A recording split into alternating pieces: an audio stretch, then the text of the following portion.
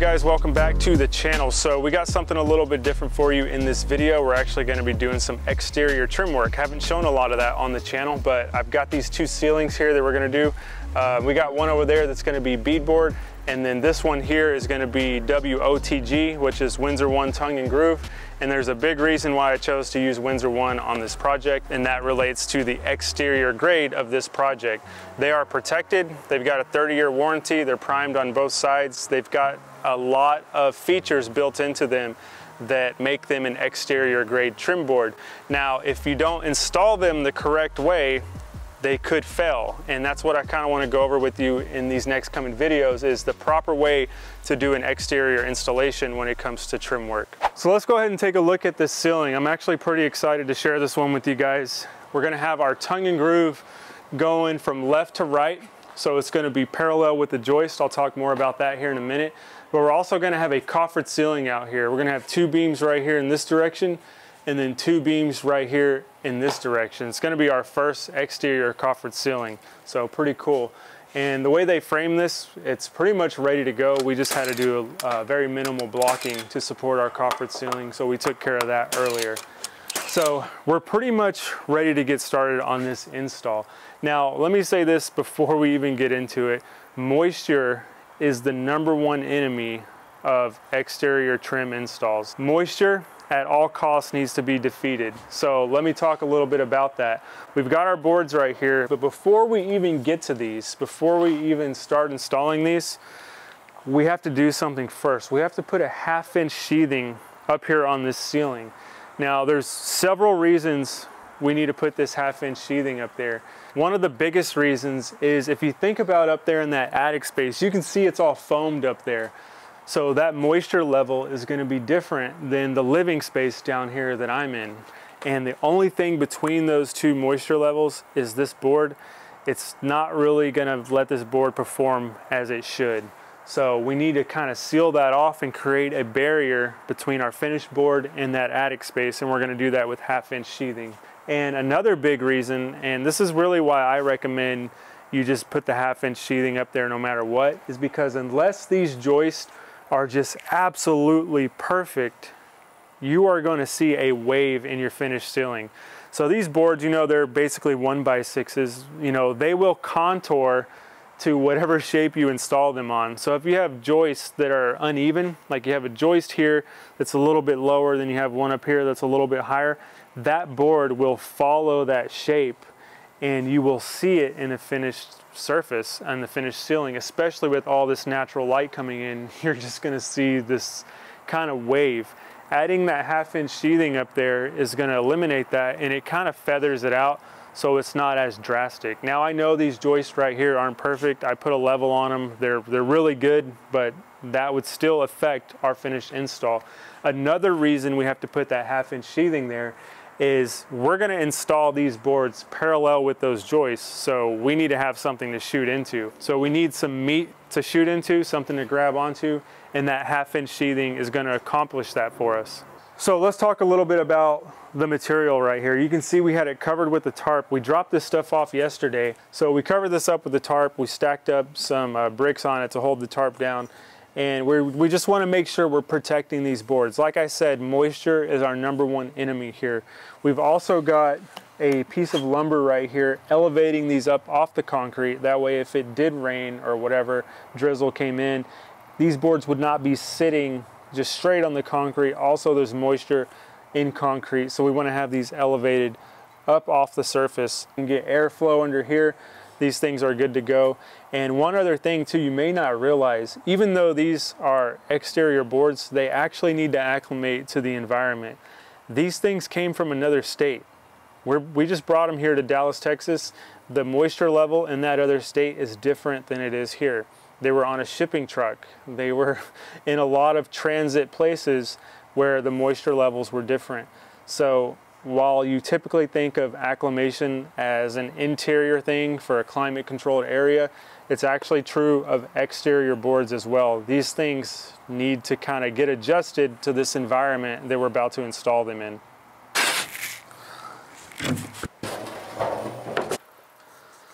So what we're doing right now is he's actually marking the joist with a pencil on the brick. The brick's all gonna be washed and painted anyways. And that way we can connect those lines with a chalk line, snap them, so when we go to do our coffered ceiling, we can see everything again and we'll know exactly where we can install that coffered ceiling to.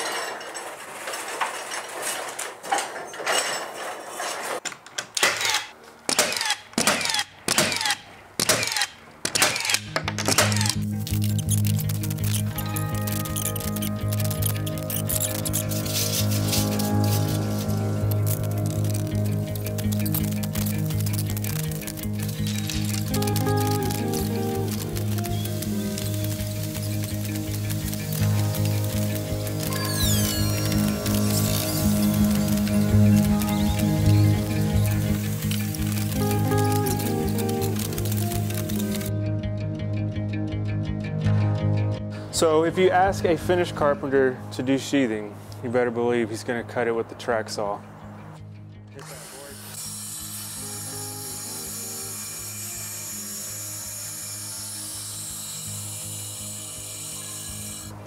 And then one thing I'm doing too with this stuff, I'm not being exact with it. This is our line right here. We just got a rough line. I can actually go past that a little bit.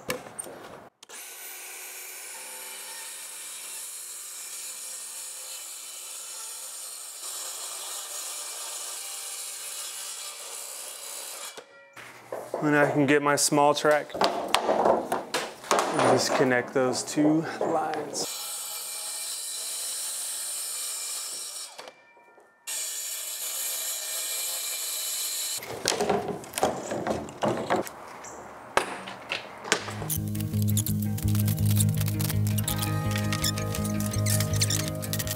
So we have now completed the installation of all of our sheathing up there on the ceiling. As you can see, we got the entire ceiling covered and we're ready to move on to our next step in this installation. Now it's not going to be installing the trim boards quite yet. I know that's the fun part and I want to get there too. But the next thing we need to do is actually install our vapor barrier between our finished board and our sheathing that we just put up there. That sheathing really, I know I said it was a barrier earlier. It's not really a barrier until you put something on it. So what we're gonna put on it is this right here. This is just typical home wrap. It's an air barrier, water barrier, and we're just gonna install this how you would install home wrap with these little plastic cap nails and tape. So the reason we're doing this, I know some people are gonna say, hey, that's probably overkill. You don't really need to do that. And I understand where you're coming from on that. But Windsor actually recommends that you do it this way. They know their product better than I know their product. And the builder here actually wants this done by the book. They want it done according to the manufacturer's recommended installation procedures. So that's what we're gonna do. Could you get away with not using this on a porch lid like this? Probably. I mean, the boards are treated, they're primed on both sides. I've seen guys do that and you'll probably be fine. But like I said, this is the right way to do it. So we're gonna go ahead and start rolling this stuff out and get it installed. And we're just gonna get a little bit more than we need and then I'll cut it off and I can get up there and nail it off.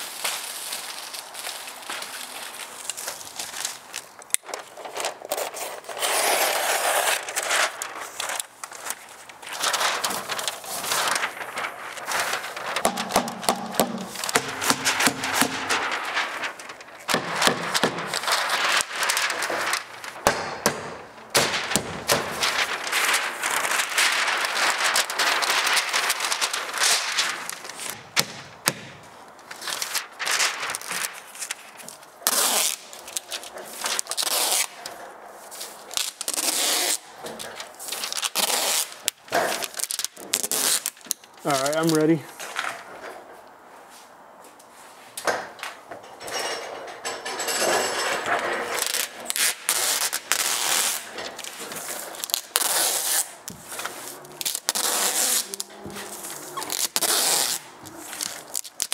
Got a real small problem that came up. I just want to tell you about it because it's gonna look different than what you see now. Very, very minor change, but these kind of things happen. You see that rectangle right there? That rectangle is just too long. That is a rough opening for a heater. And with the coffered ceiling layout, we just spoke to the architect and he saw that and he said it's right in the way of where we need to put these beams. And really, it's the only place we can put these beams. So that needs to compress and become not as long.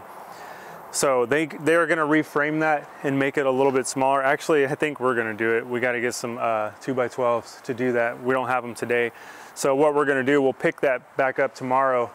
But we're just gonna keep going with our vapor barrier here, and we'll compress that tomorrow and patch it up with sheathing, and we'll also patch it up with our house wrap. But these kind of things happen, and you just gotta kind of solve the problems when they come to you.